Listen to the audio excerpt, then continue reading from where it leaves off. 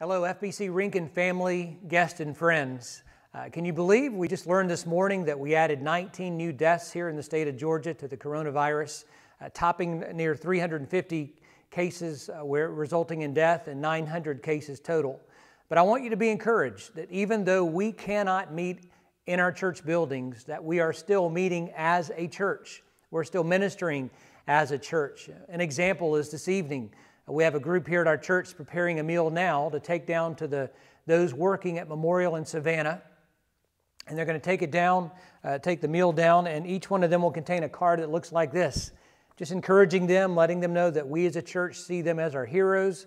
On the back of this is some information about our church, some scripture verses and ways they can contact us if they know of needs. And so we're doing that, and we're ministering to our community as a church. If you know of a ministry opportunity, man, let us know. Call us at 912-826-5536 or visit our website and let us know of those needs. One way we'd like to really connect with all of you is tomorrow from 10 a.m. until 2 p.m. in the front parking lot of our sanctuary. We would love for you to come and visit with us. And what we would like to give you is our information packet that we're preparing for everybody for Easter weekend. It's got all the specifics in it about what's going to be happening.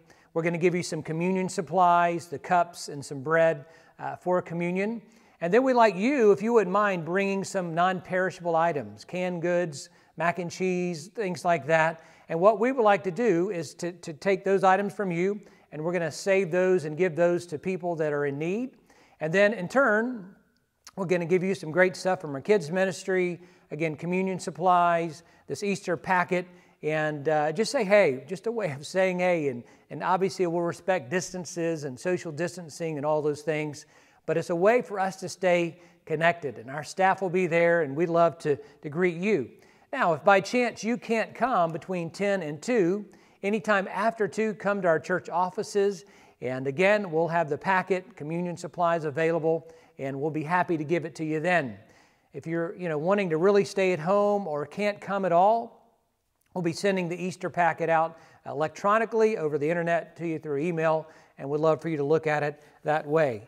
Again, real quickly, looking at it, we have the schedule on the front page. The following pages have communion, the communion we're going to do.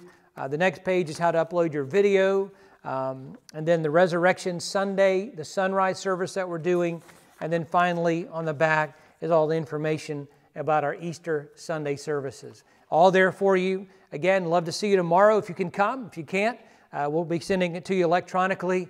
And let's all continue to commit to pray together, praying for one another, praying for those making decisions, those who are sick, all the doctors and nurses and all the great things they're doing as well. So hope to see you tomorrow, and cherish your prayers definitely during this season. Take care.